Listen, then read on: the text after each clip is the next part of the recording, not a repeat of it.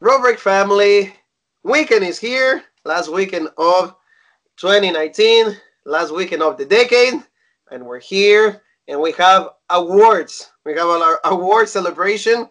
We have the best of 2019. Jean Paul and myself want to say hi to all of you, and like always, thank you for being right here. Thank you for being a member of the Road Break family. So Jean Paul and I have a discussion, like 4 hour long discussion of every single promotion, what was good, what was bad, and we also came out with like a set of categories, and we're just gonna talk about the winners of 2019. So Jean Paul, start us off. What is our first category?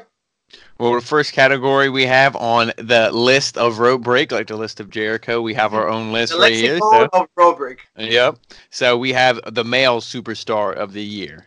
So I had to go with Adam Cole, and I feel he was an obvious choice for a lot of people, but he was an obvious choice for a reason. Just everything he's done. He's the one who made NXT like him being the champion. You can have NXT be on national TV, and like you're not ashamed to be like, oh, we're like a small indie promotion, only 500 people are in our crowd, because he is a champion who like elevates that promotion and makes it like so much legit, because he's his just in-ring work and everything that he does and all his matches, and just like his heel persona and just like everything. I will say, yeah, Adam Cole probably is the wrestler or the worker that did the most work in the WWE in 2019. The guy had an amazing amount of matches that there were at least 4 stars. Matt Riddle, yeah. The whole rivalry with Gargano. He had Tommaso Ciampa there taunting that rivalry once again. He had an immense amount of matches, the War Games match, where he and that's the thing too. All those matches, they weren't like, he's not a guy who will go in there and win a squash match. These are 15, 20-minute like crazy matches that like just the amount of, like you said, work that he's done and like the stress and damage he did to his body this year alone. He deserves it. Workload, we went to Smackdown, the match with Daniel Bryan, the match in Survivor Series with Pete Dunne, and then the match that he just had with Finn Balor. You could see that this guy has had the best year of his career, and also like the amount of opponents. Finn Balor, again, but Velveteen Dream. Yeah, he had Matt Riddle, Gargano, all of them. Pete Dunne. All the major guys have had a match with him. Seth Rollins, Daniel Bryan. Yeah, and like you said, how many of those matches were all legit, like 4-star minimum? Yes. It's not like he goes in there and does a match and it's like, Adam Cole wrestled, but who cares? Like all his matches, you want to see, because he's going against all these high-profile guys, like you named. All those guys are main roster, like main star guys, main event players. Exactly. In any promotion, these guys will be leading the promotion, and he had matches with all of them, and like you said, they were not squash matches. Yeah, and most of the time he beat them. Yep. So Adam Cole to me is the MVP of 2019 for Jean Paul Egg. I think that his year has been. I don't think he can ever have a better year. No. And I'm sorry, but if he goes to the main roster, we will not be talking about Adam Cole in the same manner that we've been talking about him on NXT. NXT became even bigger and more, it got to more households. It became more household name now, more mainstream because of also the Adam Cole. Yeah, and just like him leading Undisputed Era and that whole faction. That's the thing. Like factions is what make wrestling cool. Back in the day, kids did the DX chop or they had the NWO T-shirts because being in like a faction and a group was cool. So Undisputed Era, they're like a group. People, that they latch on to that. They buy the merch. They do the hand, the gestures, and it's legit. Exactly. And was the leader of all that.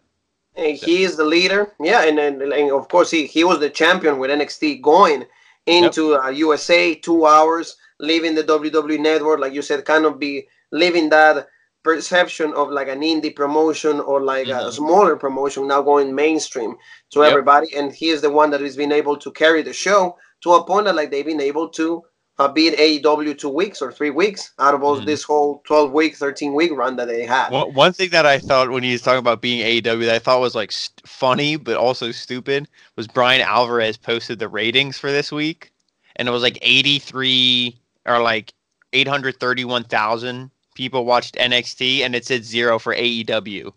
Oh. Like, so then people were like trolling in the comments, and they're like, "Oh my god, like no AEW's finished. Nobody watched AEW this week. Like this promotion's canceled." And it's like, why would you even post AEW as 0? Why wouldn't you just say this is how many people watch? Because they didn't have a show. Exactly, like they didn't even know, you know, like they didn't even have a show. Just say NXT 831,000, and then that's it.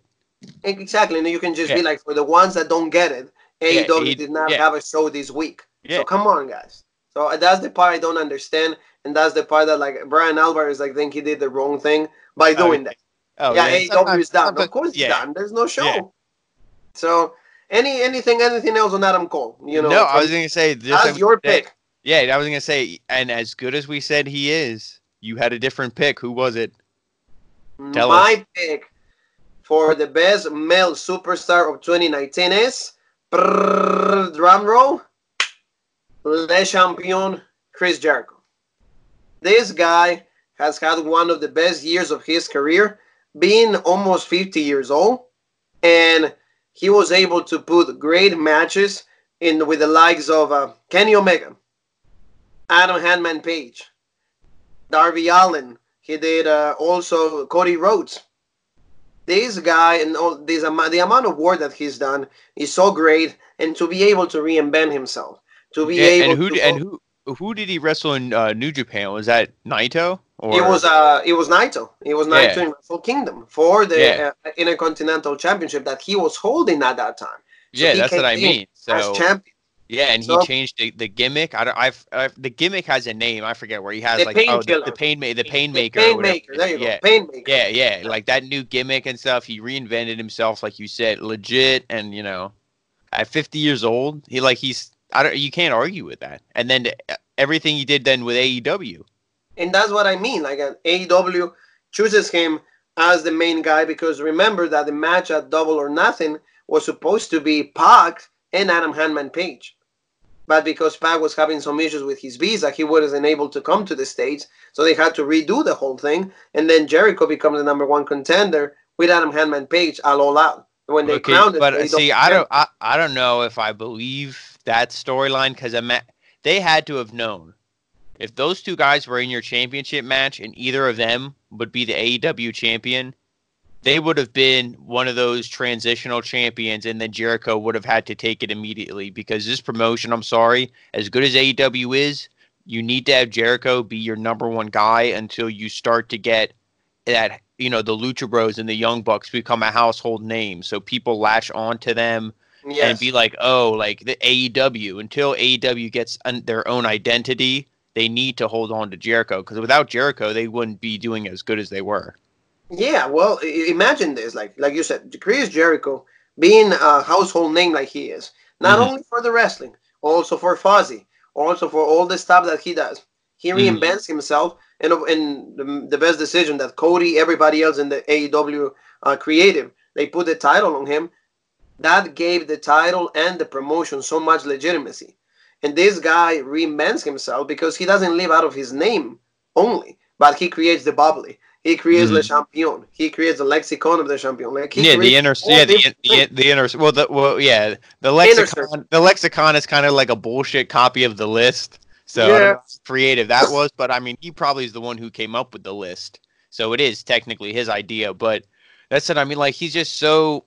And he's so charismatic. Like everything he comes up with, we just latch onto it. It's not because we're just Jericho marks. It's like, yeah, that might be true, but also because everything he says is legit.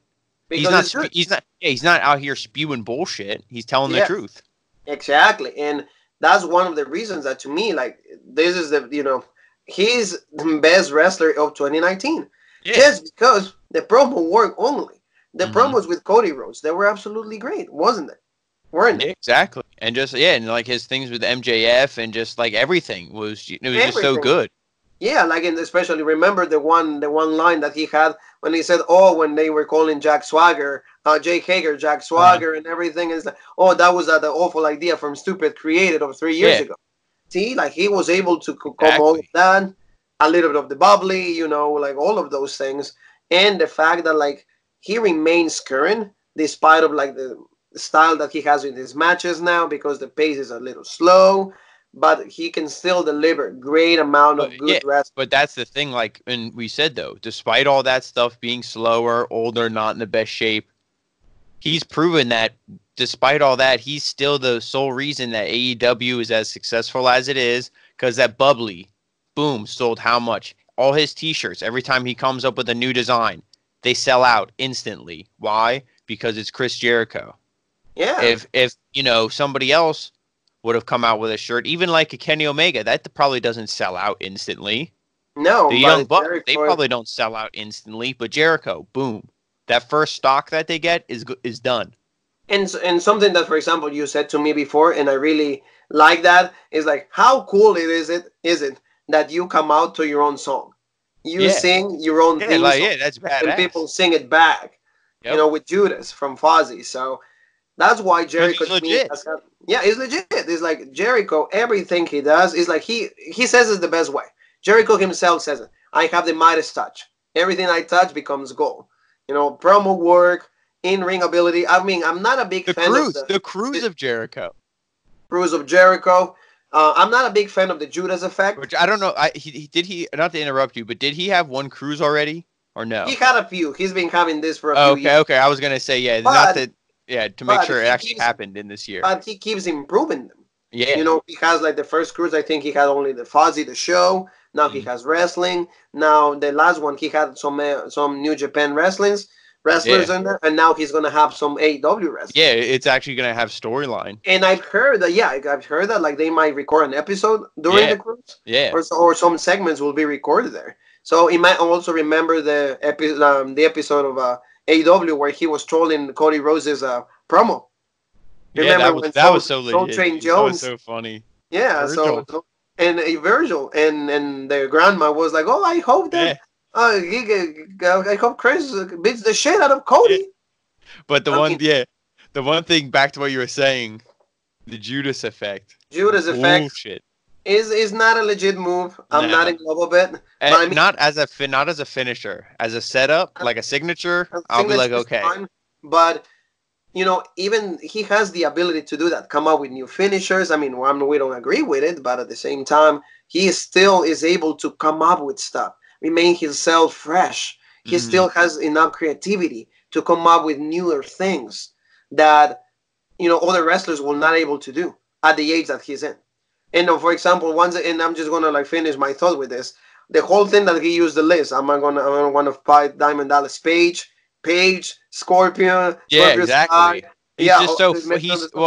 He's so funny. That's what I mean. He's so funny, charismatic, creative, like everything. Like you said, the Midas touch. He's like, go ahead. He hasn't had a bad segment yet on AEW. It's not like he came out and we're like, oh man, like really, Jericho? Like he was always legit. Yeah, like last time we saw him, it was Jungle Boy. It was a good match. It did what it was supposed to do. And like I said, I wanted to finish the thought saying that, you know, this promo that he did with the list, he was back to the WCW days. He did the same thing with Dean Malenko. Because he said, Dean Malenko, I'm the man of 1,000 holds. Arm drag. You know, suplex the arm drag. So for me, the winner of the Best Male Award is Le Champion, Chris Jericho. So moving along, Jean Paul, what's our next category? Then next category, we have the Female of the Year. And this we actually have a tie on for our number one. But we do have some runner-ups, some contenders. So, just Becky Lynch. You know, the run she's been on since winning the Rumble and all that, even though now she's getting a little flat. But this feud with Asuka is getting interesting. So hopefully they continue that. And there's the seeds, you know, with Shayna Baszler planted. You know, that might still happen. Well, not anymore this year, but at least, you know, the start of it happened this year. So Becky Lynch is one for me for honorable mention. Shayna Baszler. Is another one. She got a great year. I mean, she held the NXT championship for almost the whole year, I think. Yeah, and that's what she just dropped the title to Rhea Ripley like a week ago. But I mean, she remained, really good heel, great matches also, and he defeated almost the whole roster. Yeah, I'm gonna say she's literally the female Adam Cole in the sense where Yeah. she was the workhorse. She wasn't like a champion that only wrestled like a Brock Lesnar. She wrestled all the time. I mean, yeah, she did the heel moves. She had Jessamine Duke, Marina Shafir come out and help her in certain matches. So like with Io Shirai and the cage match and all that. But she was still like, you can't deny anything that the woman does, and her promo work is super legit. Yeah. And for example, like you said, she went through the whole roster. She went against Candice. She went against Io. She went against Kairi Sane at that time. Yep. Bianca Belair, Mia Yep. Yim. Every single woman that had, Yep. a place in the women's division, she went through all of them. The only one that had to, like, the one left was the one that took away the championship from her. And this is the case of Rhea Ripley. But the woman was able to remain a great heel and great promo work. And also, like, she has improved from when she started to the wrestler that she is now. She's absolutely great. Oh, yeah. Each match she wrestles, she gets better and better. Exactly. And, all we can see from her is really great things once she moves to the main roster. Hopefully, they keep her character the way it is. And, of course, we have said this about this rumor that she might be headlining WrestleMania with Becky Lynch in case Ronda Rousey doesn't come back. Yeah, that match would be legit. I have a dark horse match, which you really got to book it. And this might be a stretch. People might not like this as much as I do, but you could have Asuka beat Becky at the Royal Rumble, and then you could have Becky or Asuka versus Shayna, and their feud could be like, well, one, she wants the Raw Women's Championship, whatever, blah blah blah, and then you could have it where Asuka was like, they fight for who was the more dominant NXT champion, like who was the best. Now we can prove it. We're both on the main roster. We'll prove who is the most dominant woman. And then you could have Shayna go over. She could beat Asuka, and then you could have Becky chase. Because I was like, when the babyface chases the heel. Yeah, it will be a lot better than the heel going after the face. Yeah. Like you said, Becky, great year. She accomplished what she wanted for the longest time. She became Becky 2 belts. She was the main event at WrestleMania. She won the championships. After that, though, that's when the debacle became, because she was portraying like a really crappy feud with Lacey Evans, the crappy storylines with Seth Rollins and all of that, SummerSlam with Natalya, and like a decent match, but that's all there was to it. But the match with Sasha was legit at Hell in the Cell. Hell in the Cell with Sasha was good. But then then the triple threat at the Survivor Series. Yeah, and the only good thing from that was like the hype. It was the hype, exactly. And then, the seeds were planted for Shayna and Becky Lynch. So the whole run has been good up to WrestleMania, but when she actually became champion, I think her excitement and definitely. That's why down a lot. Yeah, that's why I definitely didn't pick her to be my choice. But so both of our choices are take us through. Oh well, drum set again. Winner and female of the year Road Break Awards 2019 is Tessa Blanchard. How can you not? Yeah. This woman has been making a remarkable history. Has been breaking barriers for women. She's been actually doing something that no other female has been doing, in wrestling itself. She's going to challenge Sami Callihan for the Impact World Heavyweight Championship. And the woman, she has a really great moveset, and now she's not even part of the females division. She goes against men. Yeah, because that's how legit she is. She goes against men. She fought the gauntlet match for the #1 contender against Brian Cage. She delivered a great match, and the feud with Sami Callihan is already almost 2 years in the making. Because they had a previous match before, the title wasn't involved on that, but now they put the title on that in a Hard to Kill. It's just magic. That's it. Yeah, and it's like, and it's believable. Like everybody wants her to win. Because Exactly. that's how believable and legit she is. It's not like, oh, here's just this story and Sammy Callahan's going to kick her ass. And it's like, oh, okay, no, whatever. It's like, no, everyone's behind her. And it's like, no, she's going to win. That's what we want. And that hopefully, Impact delivers. And it's like, that would elevate her to be, probably the greatest women's wrestler, Oh, at least right. Yeah, I would say you could say of all time. If somebody well, says that, that's hard to argue. it is. It is. It will be again breakthrough thing. It will be something remarkable. It will Mhm. be groundbreaking. And also, it would be smart for Impact because just think of how newsworthy that would be, and And all that's the what I mean. eyes, and that would bring a Because lot of eyes then to the, your promotion. exactly the last time that a woman was about to challenge for a world heavyweight championship hold by men, it was China. It Hmm. was SummerSlam 1999. And that's when she was about to. The original plans was for China to become number one contender and go in that triple threat match with Triple H and Stone Cold Steve Austin, and China was supposed to win the championship. But Vince McMahon presented her two things. It's either you want to be the champion or you want to do Playboy. And he said, well, if I'm going to be the champion, can I get still the million that Playboy is going to give me? He's like, no. So he's like, well, the woman needed money. Hey, she wanted for the money.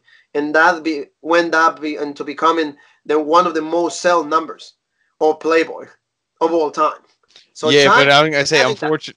How long it took? unfortunately, yeah, if she was probably hooked on drugs and would rather have the money more to use, and it's like, unfortunately, I feel like, she could have been so much more, like Tessa Blanchard is way more legit in the ring and like her move set and everything than China, but because she can actually wrestle, but like that would have, China would be remembered by so much more, so many Oh more. yeah, China. Well, China is the groundbreaking woman because Yeah, she was the first one fighting men, and she did win a championship. He won. She was the IC champion. yeah, yeah. So she did. China is a whole different breed, but the Mm. first woman that had that opportunity presented to her was her. That's what I And mean. now, She could have been the first one, and that, almost but 20 years, 22 years in the making, 22, 21 years. Tessa Blanchard has another chance of doing that, but this time actually becoming the first woman to be a heavyweight champion. yeah, And yeah, the woman itself, the way he carries herself, the way, of course, she's the daughter of Tully Blanchard, so of course she has a lot of lineage. And the way that they present it to us is not as cringy as Charlotte and Ric Flair. oh yeah. So we know, but they don't see a lot of interaction with each other. And So that's the thing, because WWE, they don't know how to do it. They don't know how to like handle it. Like you said, they're like, oh, we don't know what to do, so we'll just put Ric Flair on TV like once every 2 months because everybody loves Ric Flair, right? It's like, no, now it gets nauseating. Now we don't want to see Ric Flair because it's the same bullshit every time. He's not special anymore when he comes out. exactly. So now when Tessa is a lot different because she Yeah, doesn't rely on Tully, on her father, exactly. to accomplish the things that she's been accomplishing, and she's the main reason that Impact is getting a lot of notoriety.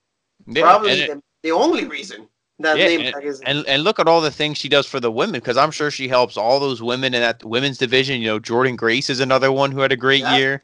Like she's yes, good friends with her, helps her out. Like that's what I mean. She's not only like challenging for this men's title, but leading, the charge in that women's division. Just by making them all better just by being there. exactly. So I feel that this woman is the MVP for the women in this year, just because all the work that she's put along, all the Mm. pay-per-views that she's done on Impact. She's probably the main event player of Impact. Imagine that. Not even Sammy Callahan, not even Brian Cage, not even Rick Swan, not even when Big Papa Pump was there, not even Shamrock, not even RVD. None of these guys. It's Tessa Blanchard. Yeah, or She's Killer the one that Cross. is Yeah. carrying that company. A woman is carrying a company. Most people will say, "Yeah, Becky Lynch is doing the same thing." Well, you're forgetting about a guy named Roman Reigns when it comes to that. But when it comes to Impact, I think Tessa is the number one talent that is holding that company in the way that they're doing it right now. Oh, So absolutely. those are the reasons, and you and me tied on that. So Hmm. let's move on to the next category, Jean Paul. Now we have the tag teams, and if anybody listens, watches and picks up on what I say, my choice was an obvious one. I had to go with the Lucha Bros, Lucha and just Bros. yeah, and just everything that they've done, but even before coming to AEW this year and AAA and everything, and just Pentagon, and these guys are just two incredible can be single stars on their own. And then in the tag team, they're just like, they're so smooth. It's just like flowing water. Like their moves, it's not like one guy is waiting for another guy like set up. Like one hits the ropes and the other one does the tag team move, and they just like their moves are so smooth, so legit. And you know, I'm a mark for them. You know what I mean? It is what it is. I love them.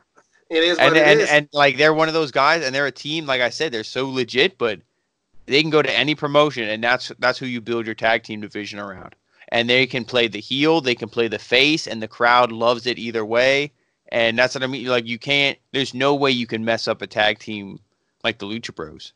Oh, and yeah. They put in like work. They like all these guys, pretty much everyone who we have on this list has put their body through hell. You know, not just this year, but every year to get where they are, to, you know, be awarded the precious honor of being the rope break, you know, the top. You won the rope break awards. You know, you want to have that distinction. Yeah, you don't want AEW's tag team belts, but this is what you want. But you know, the Lucha Bros are definitely my pick, and you know, they're one of those teams that I feel it's hard to argue. It is very difficult to do that. And I want to say though, before this year, I didn't know how good Rey Fenix was. I did not know him, you know, his lucha style. I knew Pentagon because of Impact. I knew Pentagon was an Impact heavyweight champion, but I did not know how Rey Fenix was. I didn't know how good of a wrestler he is. Yeah, and the combination of both of them, like you're saying, those two are just so good together. Like they are in sync. Everything that they do like flows so well. Yeah, like I feel like those guys, they could just yell a move out and they could close their eyes and they could do the move with their eyes closed. Yeah. And you know, the rivalries that they had, Santana and Ortiz on Impact. That was great. That was that was another thing that made Impact great. It was that rivalry, having the Lucha Bros. They go to AEW now and they have the matches with the Bucks. A series of matches, extremely great. The match with Private Party and AEW Dynamite. These guys, the amount of work, and especially that match on its own, the pace of that match. You know that match was so quick, and they were able to keep up with that. Yeah, like the ladder match, just everything. Like the guys are like, they're shot out of a cannon at 200 miles an hour, and they keep that pace for 17, 18, 23 minutes, and then till they don't care who it is. It's like, yeah. They keep going and going, and they deliver the best matches in the card of all, always. In any card that they are. Exactly. So the Lucha Bros, I think, from your perspective, I think they're the best tag team of the year. Though I think that they are, well, I like Penta, and Rey Fenix. I have grown to respect and appreciate Rey Fenix's work so much, just because, like I said, before you got me into Lucha Bros, I was like, okay, I knew Penta's legit. He got the match with Omega and All In and all of that. I know who he is. But Rey Fenix, the way, his moveset is, just completely out of this world. Oh, and also execution, how flawless every time that he executes a move, that's something that, to me, Rey Fenix, if he, like you said, if he will want to be a singles guy, he could be the world champion of any promotion of his choosing. Oh, yeah. And I love Cero Miedo. Yep. I love, of course, I got to support La Familia. I got to support La Raza, so I'm always a fan. But for me, they're not the best tag team of 2019. Who you going with? Let's hear it. For me, drum, we have Undisputed Era. Bobby Fish and Kyle O'Reilly. I feel that the Undisputed Era as a tag team, they have no other contender. They had the best matches. They were able to remain a tag. They keep the staple going. And in the end of the year, they're still the NXT champions. Great showing. And you can't argue. That's, the whole NXT as a group, they're the best thing. You could say that they were the best thing in wrestling of 2019.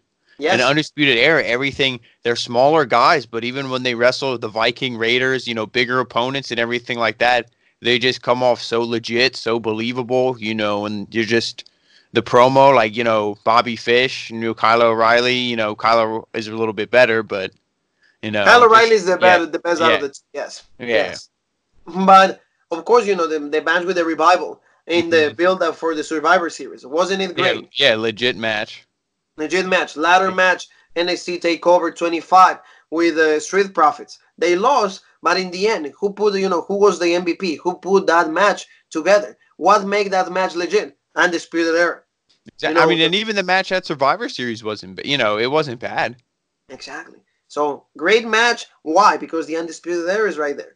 That's what I mean. Fish and O'Reilly, and also sometimes Roderick Strong. That's Mm. another thing. If they play the Freebird, they always, they're all like a good gel. They're all together. That, for example, if I take the one out, the other one comes in and still the same, the same team, the Yeah, same exactly. flawless execution of moves, the same. You see like the tags, and you see the same synchrony. Everything is great with the Undisputed Era, and the fact that they're still remaining a main event players in the NXT, that's why for me that's my choose. That's No, my yeah, pick. yeah. The past what 3-4 years, Undisputed Era has been the most legit thing in NXT. So The past 3 yeah, years, I would say Undisputed Era. Adam Cole, they help out.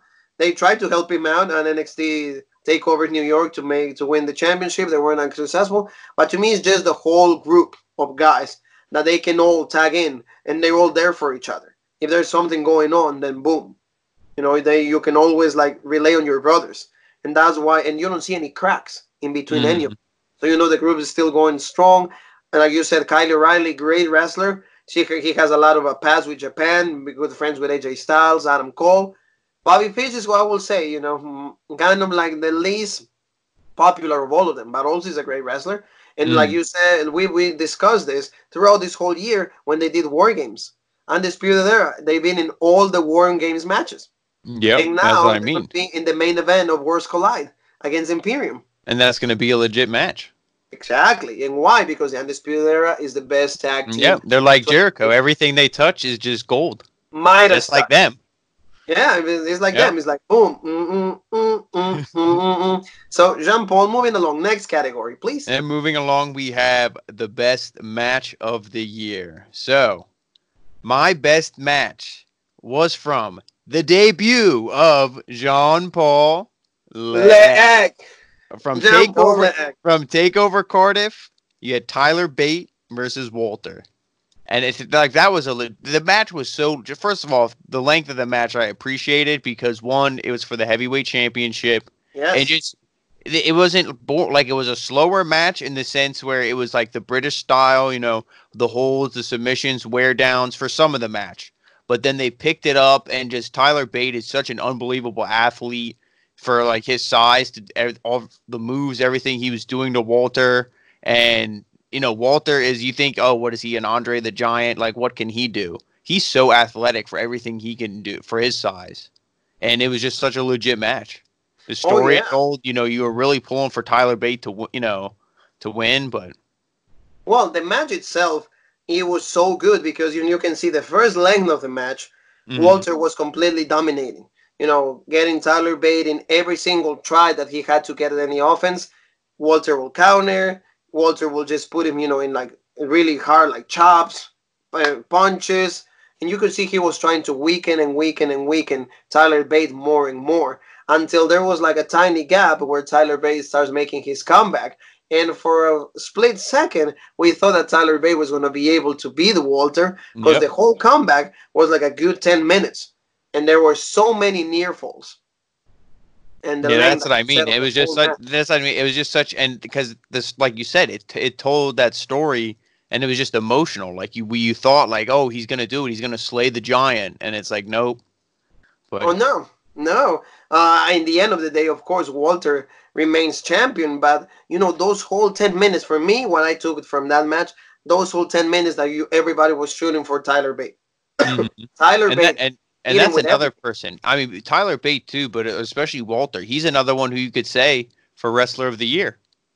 Yeah, you know what I mean? Just Walter. He was legit. He's legit, but that was my pick for that match, just because there's matches in New Japan too, but just this match for me is the one that I'd go with. Yeah, like for me, like the match itself was so good, and that was the week also of All Out, and the best way for them to counter that was with this type of a match.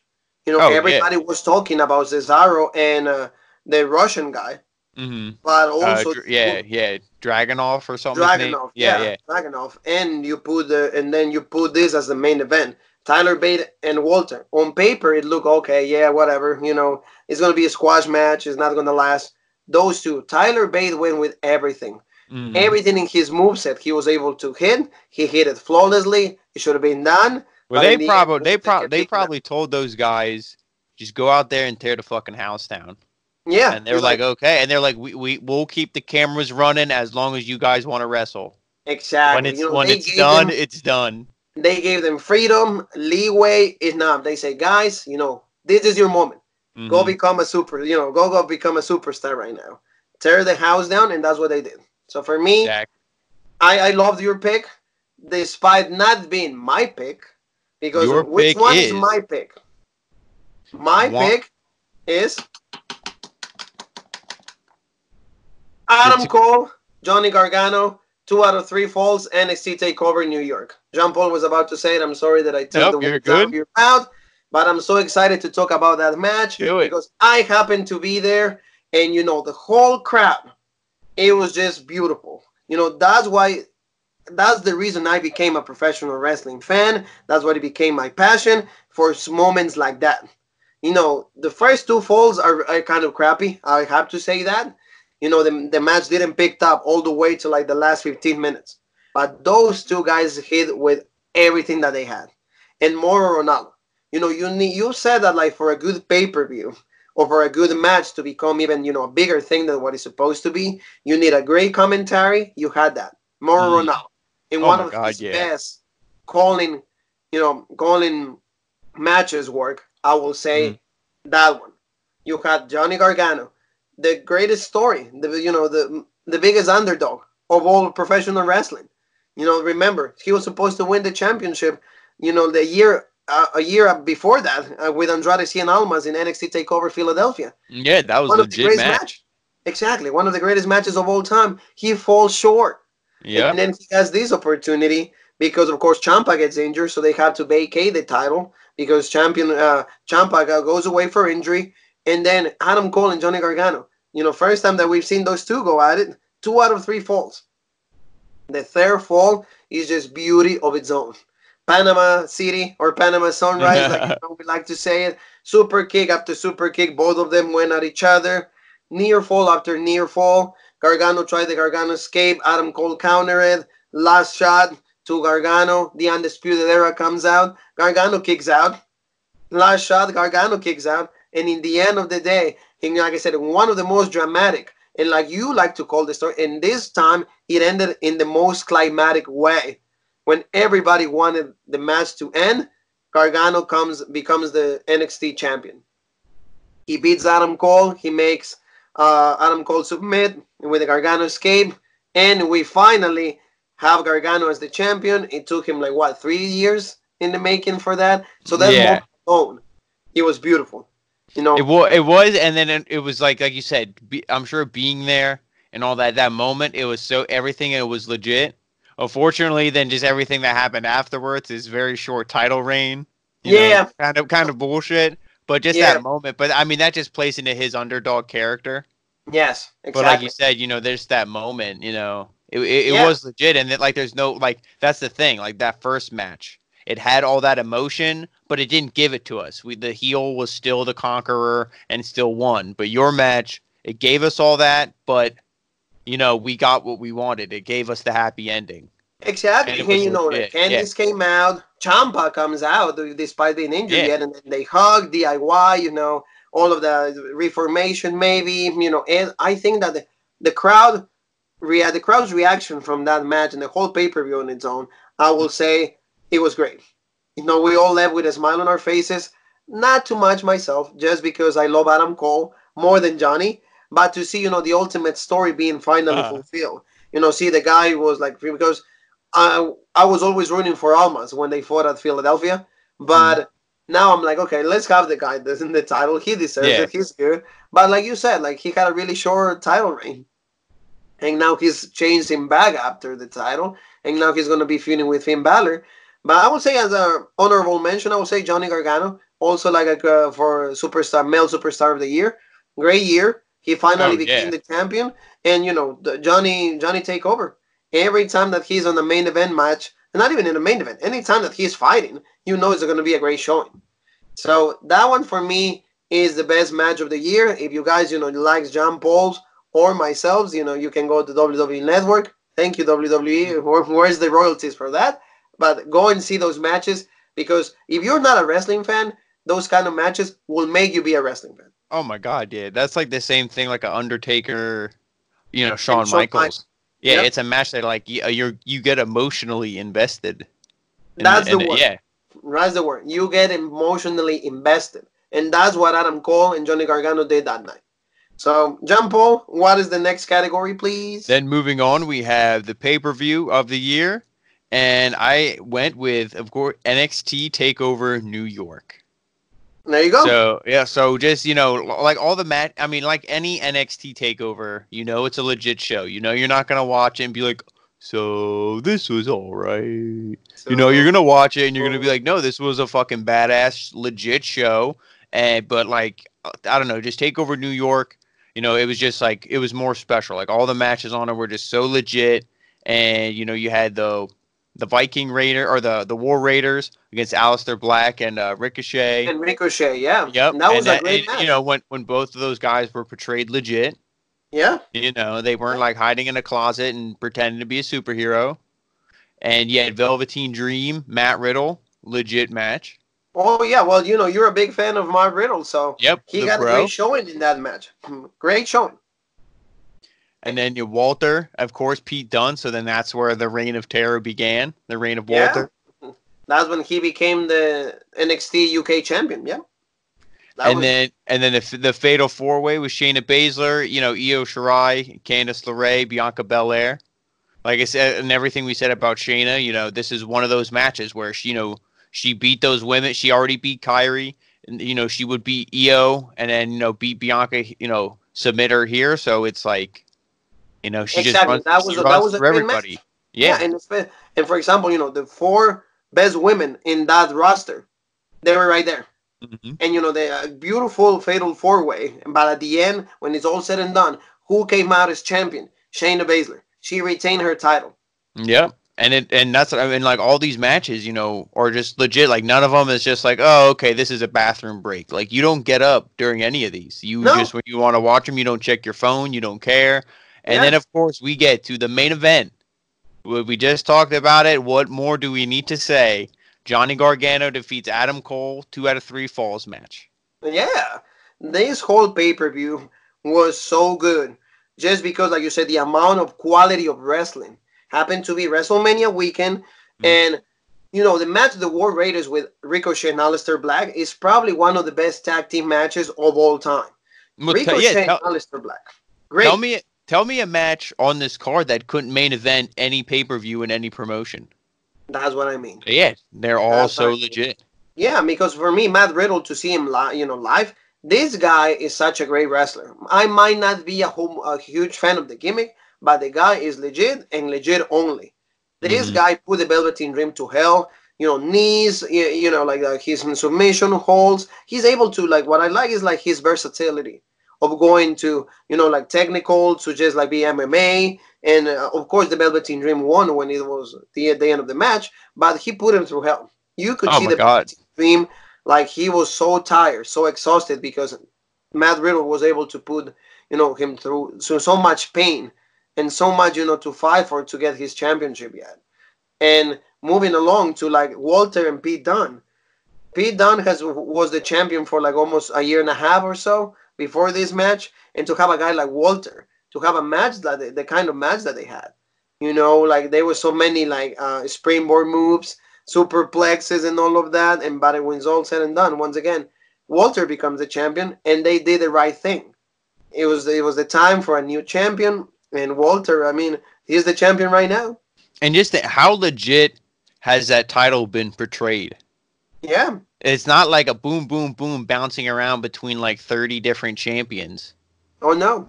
Not at all. Not at all. So that's like that. Yeah, they do it correctly. Like, like you said, Pete Dunne was holding that belt forever. It's like, all right, it's time for a change. And it's like, who do you want him to still look strong? So you make him, he loses it to the monster, you know? Yeah. Like, because who's going to beat Walter? You know, I don't know what that story, like what they're building, but I don't For see it example, anytime soon. yeah, I remember like you talking about this, you know, when we did Cardiff in the Yeah. debut of Jean Paul. Hey, who can beat Walter? And we were saying maybe McIntyre, maybe Cesaro, but we couldn't come up with like a name that like will be like a name. Say, yeah, this guy can beat him.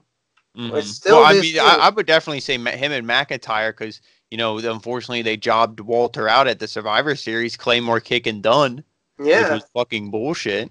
yeah, But, you know, that's the thing. So it's like, I would definitely say that Drew McIntyre could beat him, but, you know, I don't think Drew McIntyre is going to go to NXT UK. yeah. I think he's going to be. Hopefully, this year 2020 is the year of Drew McIntyre because that was 2019 was supposed to be the year of Drew McIntyre. So hopefully they just waited. They just waited one more year to make McIntyre look legit. I But hope like you so. said, yeah, Walter, and then of course Adam Cole and Gargano. Great, great, great match. We already talked about it, so I'm gonna tell you my pick Tell for the us. best pay per view of 2019, and now I'm gonna let you say it for me. All right, so I will tell us. Juan's pay-per-view of the year was Double or Nothing. Double or Nothing, baby. You know, AEW first pay per view. You know, that with a TV deal announced. It was the first you know, showing of the whole roster before the TV show went on the air. So I was really impressed. Everything was good, and you know the whole vibe after when the pay-per-view goes off the air, it was absolutely like, okay, this seems like change. People hmm were excited about it. Oh Finally, my there's God, an yeah. alternative Yeah, for because it's like, WWE. yeah, like you said, it didn't just go off with a happy ending. Like, oh, okay, you know, Moxley comes out. It's like, oh shit, and then it's like, you know, it's like this is what we want to see. This is like this feels legit. This feels like, you know, it feels as real as it can, and you know, we want more. And Yeah, that's the thing. It wasn't like, oh, you know, they didn't debut like next week. We had to wait. And it's like, oh, but we want the show. We want to see what's happening. And it's like that's how you get people. You build the anticipation and like everything about that show from top to bottom. You know, some things, you know, women's matches was you know, here or there, but like the show was just legit. It was definitely they hit a home run for sure. I agree with you. Like the whole show was like really, really good. We get like a beautiful match between Cody Rhodes and Dustin Rhodes or Oh Goldust. yeah, You know, just and brother that against yeah. brother. Great storyline. You know, you love that feud. hmm You enjoy that feud. You know, the match was really good. Goldust gets busted open, or Dustin Rhodes gets busted open. The match was really gory, blood going everywhere. In the end of the day, Goldie was about to win, but Cody, of course, he hits the crossroads and done. But the whole match, the story that they told, absolutely great. Oh And of yeah. course, they stopped hugging and they went back to Oh, it being was legit, friends. yeah. And that's the thing. If you watch it and you didn't feel like you know a little bit emotional, like oh this is legit, like this is badass, you know, tugging on the heartstrings, you know, then you're dead inside. Because I mean, it was an awesome match. And the Exactly, story and the you know, story was there. The and story the was story better was than the match, I would say. The yeah, match but and the some match wasn't bad, but the story was just so good.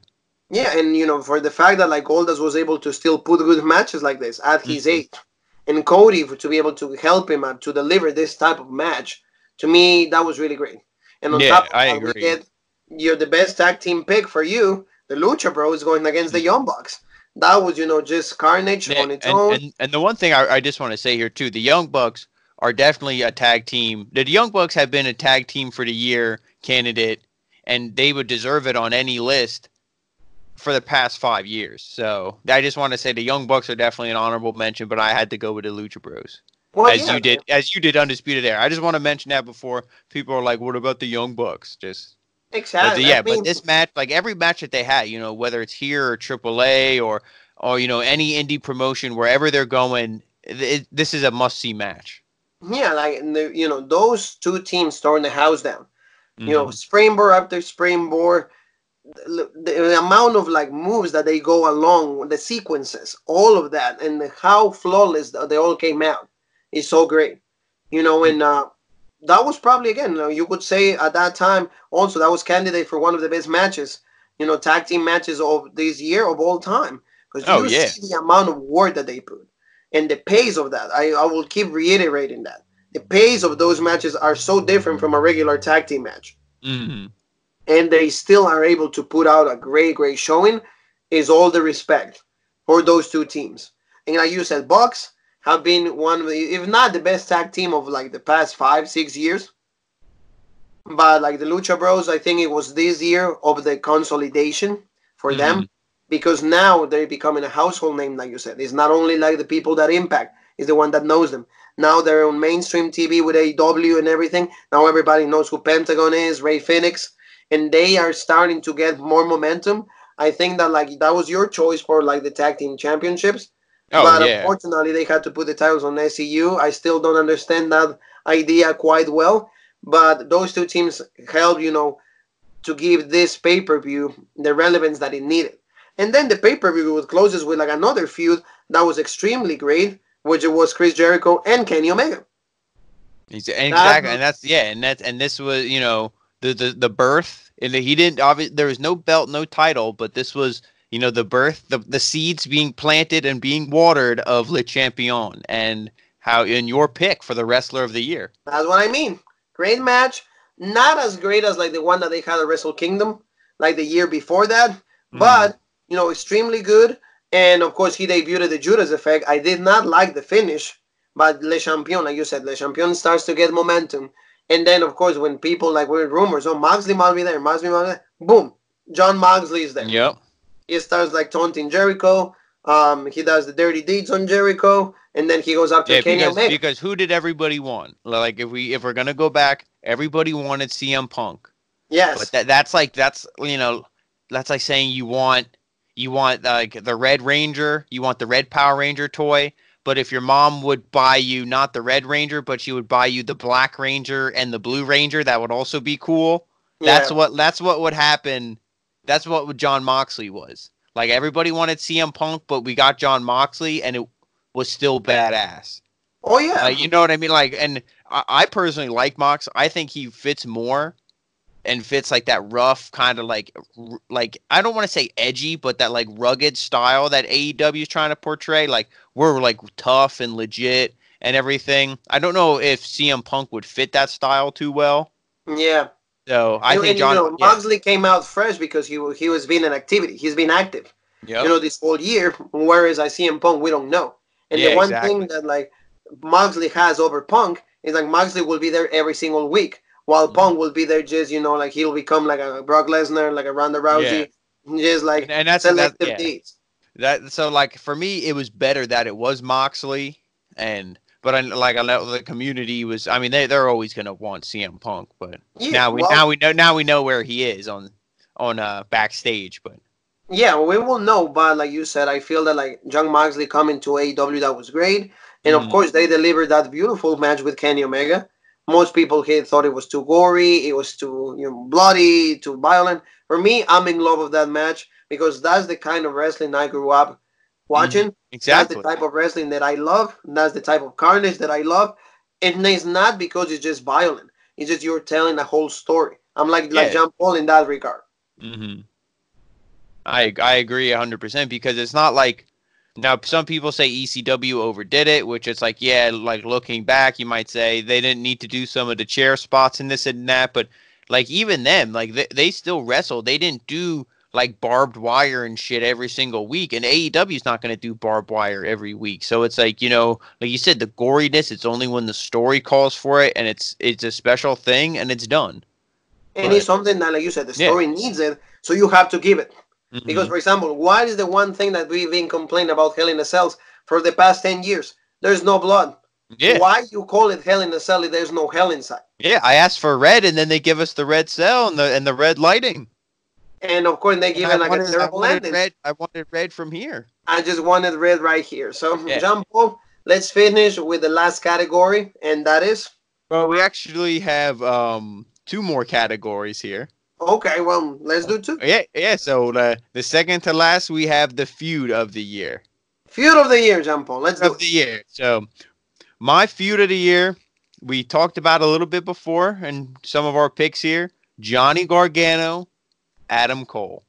Just everything, the feud, and this is like when in the rematch part of it, and everything, Johnny like challenging and trying to get the belt back. It was what and Adam Cole, like just all the promo work alone, not like their matches, of course, fantastic. Five, even if there's more than five, I know Meltzer does that to me. That doesn't make sense. I think it should just be 5 out of 5.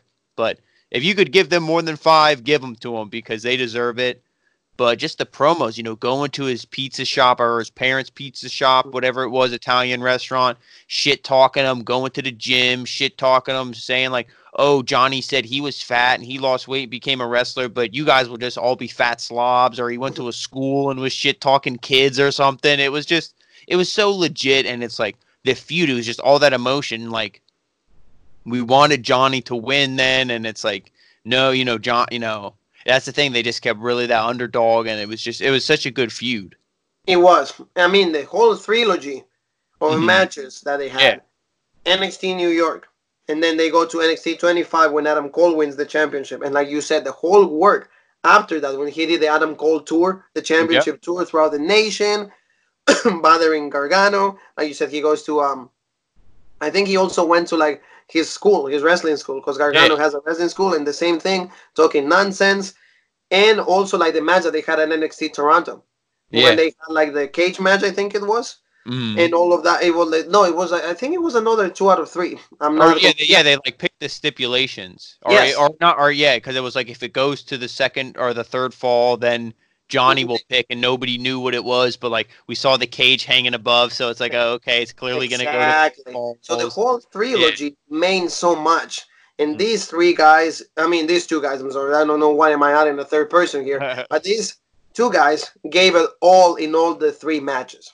And you said this feud probably has been one of the greatest feuds of the past 5-6 years. And that's the thing. Imagine if this feud was like going on now, and this is what was on USA Network.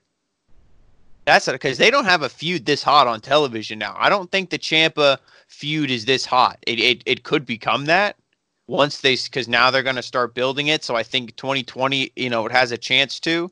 But like, I mean, this feud was so good. I feel like their numbers would even be better than they are now. Because once people see this, they'll be like, oh, I need to start watching this. This is legit. You are probably making one of the greatest points. If they would have done this, on regular and NXT on USA, it would have been absolutely great. Yeah. They would be that's what I think. Every single That's why I think they're biding their time and they're waiting, and they're like, come 2020 when they go full throttle on the Ciampa Cole storyline, I think it'll be the same thing. I really agree with you. But now we have your pick for the feud of the year. And that is? And that is Becky Lynch and Ronda Rousey. Well, what's there to say about this feud? This feud started like towards the end of 2018 when Becky, of course, like he was the captain of Team Smackdown. Unfortunately, she was the champion. She was supposed to face Ronda, but because of Nia Jax, we couldn't get that match. But that planted the seeds for like a whole year, 6 months of feud. The Royal Rumble is going to be the chance. The Royal Rumble is going to be the chance. How do I get these 2 women to face each other, knowing that both of them are on different brands? Of course, Becky she had to lose the championship, and from the SmackDown championship, they put it on Asuka. She tries to get the title back, doesn't win it, and then she wins the Royal Rumble. And of course, she goes after Ronda, and they had, of course, this stupid storyline when they suspended Becky. They pretended the injury, and then they added Charlotte into the mix because they needed Charlotte into this. But, the whole storyline was very, very good up to the point of Charlotte. Yeah, and it was, like, even when you add Charlotte, if you just kind of forgot she was there because... And also, it would have been better if, like, you bring Charlotte into it, and I know they wanted to do the Becky 2 belts, but I don't know why you just didn't do like an undisputed women's championship or something. Combine the 2 belts, and then it's like boom, legit. I know Becky 2 belts is like a marketing ploy, and they want to put that on T-shirts and posters and sell it to make money. But you could have did the same thing and had a unification for the title. And like a lot of people say, merge the divisions because your women's division on each show is made of 4 women. So combining them would only be 8 women, which still isn't even a division. NXT has a bigger women's division, and even though the main roster has like 30 women, they just don't do anything with them. And that's what I mean. So, You're so absolutely yeah, right. but with all that being said, the feud, it was still legit. You know, again, like if you take Charlotte out of it, is just like it was legit. You know, their promos, everything back and forth, like on Twitter, all their shit talking back and forth, and the armbar versus armbar. You know, just like everything, it was so legit. It made it for like it made it to the point that it ended up like main event in WrestleMania. Yeah, and I would agree with you on that. If one, because to me, Ronda was legit. Ronda had the good match with Kurt Angle, you know, the debut match, and then once she won the belt, who did she get the title from? Was it Nia Alexa Bliss. Jax? Oh, Alexa Bliss. Alexa Bliss. Alexa Alexa. Bliss. You know, she had like matches with Alexa Bliss, Nia Jax, because I know Alexa had rematches and other Yeah. title opportunities, and then Nia Jax, and it's like you didn't give her, until people like Sasha Banks, you didn't give Ronda legit opponents. And Yes. it's like, so then it's like her first, one of her first legit opponents besides Sasha Banks is like Becky Lynch and Charlotte, and then she loses. So it's like, like if Ronda was built up better and there wasn't the inclusion of Charlotte, like to me, I would have definitely picked this feud. But Exactly. it's because of this feud that Becky Lynch was, she could She have been, became. yeah, she honorable mention on the prestigious rope break, Woman of the Year award. Yeah, that's what she ended up becoming, and she We'll became send her Becky her card in Wells. the mail. No, well, we're gonna have the things, we'll send in the award and everything. We Yeah, gotta yeah, send yeah, the yeah, yeah, award yeah. for that. We'll do that soon. Yeah. But yeah, like this feud is what like made the women's division so hot to the point that like And honestly, not to cut you off, the women's division, just go with your point, the women's division was helping WWE. They were riding on that. That was main eventing shows. exactly to the point that right now the women's division has lost 3 or 4 steps, and now nobody's really caring about it. So that's what I have on that. That's why to me that was the biggest feud and my favorite feud of 2019. Last category. Yep, now here And we this are. time The I hope it's the last last. Yeah. This is it. The breakthrough star, and hopefully someone who's going to be a champion or, an even bigger star in 2020. So my breakthrough star, Start saying his name. bask in his glory, Keith Lee. And if you guys know me and you watch the show, you know Keith Lee is my boy. He's legit. The things that he can do, top rope, Spanish fly, like his jackhammer, the pounce, just everything he does. Like the spirit bomb. He's so legit. Just everything he does. A man his size shouldn't be as athletic as he is, and shouldn't be able to do the moves that he does. But the only reason why he can do them is because he's limitless. And I bask in his glory. Oh well, so my pick is Keith Lee because I don't think he's going to be a North American champion. I see him maybe being a tag team champion, but definitely he's got to be the NXT champion unless they do the route, which I've been saying before. You call him up in a Royal Rumble, but then he needs to win it. And it needs to come down. They need to do the same thing. They need to give us a fucking heart attack again, like with Nakamura. It needs to be Roman Reigns and Keith Lee. Final 2. And Keith Lee eliminates him. Oh, that would be great. That would be so legit. Awesome. And then Keith Lee beats Lesnar. Because what I just saw in the rumors was that what we were saying, Velasquez and Tyson Fury, apparently neither of those two names are now, again, you know how it is. They switch it day by day, minute by minute. But apparently neither of those two guys are in the talks to win the Royal Rumble anymore. Who is it? There's no one. Oh, and they don't know yet. They don't know. Probably Roman. Probably Roman. I hope not. I think they said it's Roman and Shayna, if anybody. But yeah, I think that's it was my whole Roman thing. And Shayna that's and CM Punk. But I would go. I would go with Keith Lee, and that's what I mean. Just propel him to stardom because in 2019 it was. Oh, he was a guy. As soon as he got to NXT, I knew what he was capable of. But it was like, what are they doing with him? They're not really doing anything. Maybe he wasn't super. I know he's not the greatest on the mic and in promo work. He does his talking in the ring. Maybe he wasn't as good. Maybe he was even worse. And they were trying to work on his promo, get him better. Because when he first came to NXT, he wasn't doing too much. He was like losing to Matt Riddle and like I wouldn't say jobbing, but he wasn't definitely being portrayed as good as he is now. Yeah. Well, the guy has a lot of potential. I really feel that like this year, especially the last couple of months of the end of the year, he did amazing. His showing in the Survivor Series was absolutely great. Almost beating Roman Reigns. War Games was another great showing for him. The guy is absolutely over, and I hope that like if they keep portraying him the way that they have. And just the series of matches with Dijakovic. Dijakovic was absolutely good too. So hopefully 2020, if they keep portraying him the same way, it will be a great year for Kid Lee. My breakout superstar of the year is. I would say tell us because I'm sick of talking. Tell us. Okay, you're sick of talking, so yeah. MJF from AEW. This guy is the hottest heel in all professional wrestling. The guy, you give him a microphone, and the guy will give you absolute gold.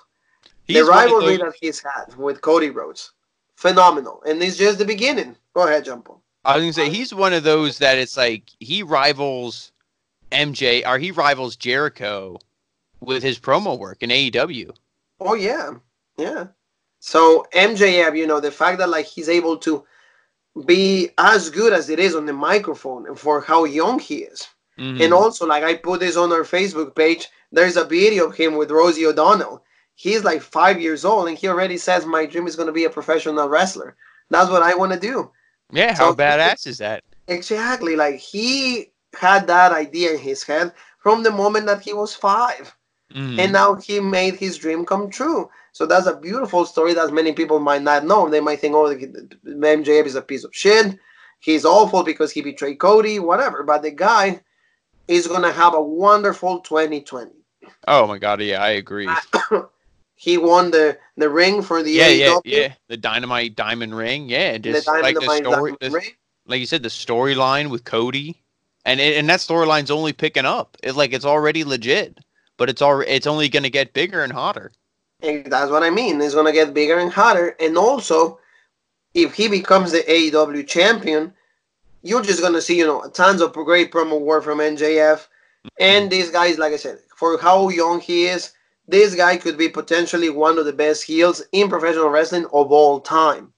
Oh, I think in 5-10 years from now, we'll be singing MJF's praise even more so than we are now.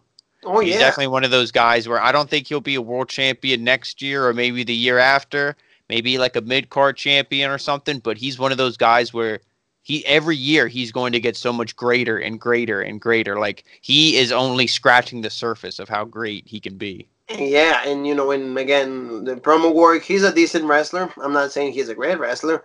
Oh, yeah. He's decent enough to put up a good match, but he compensates that with the promo work. Doesn't he? He reminds you like a lot, like if he's a lot cooler version than The Miz, like a way cooler version. Yes. You know what I mean? Like a more cool version of The Miz. Like you took The Miz and you turned him up to like 15. Because he comes out, he's like rich, he has the scarf, he's like cocky, he's like his promo work as a heel is super legit. He maybe isn't the best wrestler. He's probably better than The Miz, but he just wins you over with the promos because he's such a dick and he just really says the shit that like pisses you off and gets under your skin. You just want to see somebody wring his neck, but then when he wins, you get pissed. But that's what makes a good heel. And that's what I mean. That's what you want to see, and that's what MJF gives you. So that's my pick for the breakthrough star of 2019. Mm-hmm. So I want to hear. That's our list. I think that's the end of our list. Yep. That's our Raw Break Awards for 2019. We want to hear your picks for male star of the year, female, tag team, feud, pay-per-view, all of that. We want to hear all of you guys' thoughts and comments for all the awards that we've been given. If you agree with us, maybe you have a different candidate, please let us know. Any closing thoughts, Jean Paul? No, I think we covered it. Just keep checking us out, subscribing, check all our social media, Facebook, Instagram, Twitter. We have all the links posted in the video description. Check us out there. Follow us. We post regular updates and links and stuff all the time. We're always we're always working. We're getting back. It's soon Monday. It's soon going to be the start. No more holiday. Well, I guess the holiday New Year, but we're starting our wrestling week, and the holiday don't mean anything to us. Because we have Jean Paul and I. Keep on keeping on. We keep on. We always said this. This is our motto. Wrestling never stops, and neither do we. We have a busy weekend already coming up because we have Wrestle Kingdom. We have 2 days of great wrestling. We're going to be covering that for the people that love New Japan Pro Wrestling. So in the name of Jean Paul and myself, we want to say thank you, and also we would like to say... Adaaaaaaaaaaaaaaa.